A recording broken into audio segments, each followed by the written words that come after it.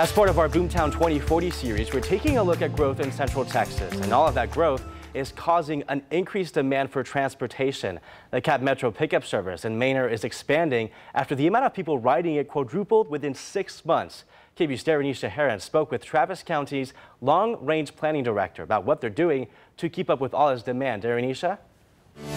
First, Patrick, let me explain what this pickup service is. It is an on-demand pickup service similar to Uber or Lyft, except this one will only cost you $1.25. You can download their app and call for the bus to pick you up and take you wherever you want to go within a specific geo-fenced area. Because this service is so popular, Travis County leaders are partnering with CapMetro to add a third bus to their inventory to keep up. Travis County's long-range planning director, Shalene Walker, says they started the on-demand pickup service in Manor in June with 446 passengers. By December, they served over 1,700 passengers that month alone, which caused drivers to get behind on their pickups.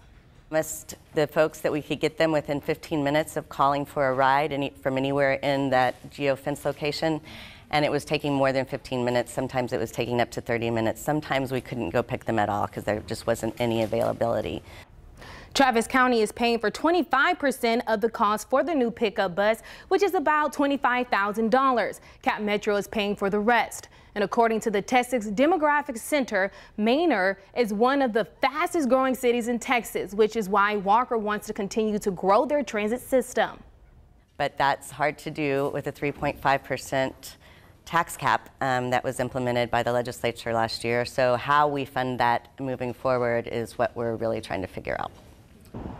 They hope to have the third bus in their Manor service area on the streets by January 21st. This service is also offered at 5 other locations, which you can find on our website. In the studio, Darenisha Heron.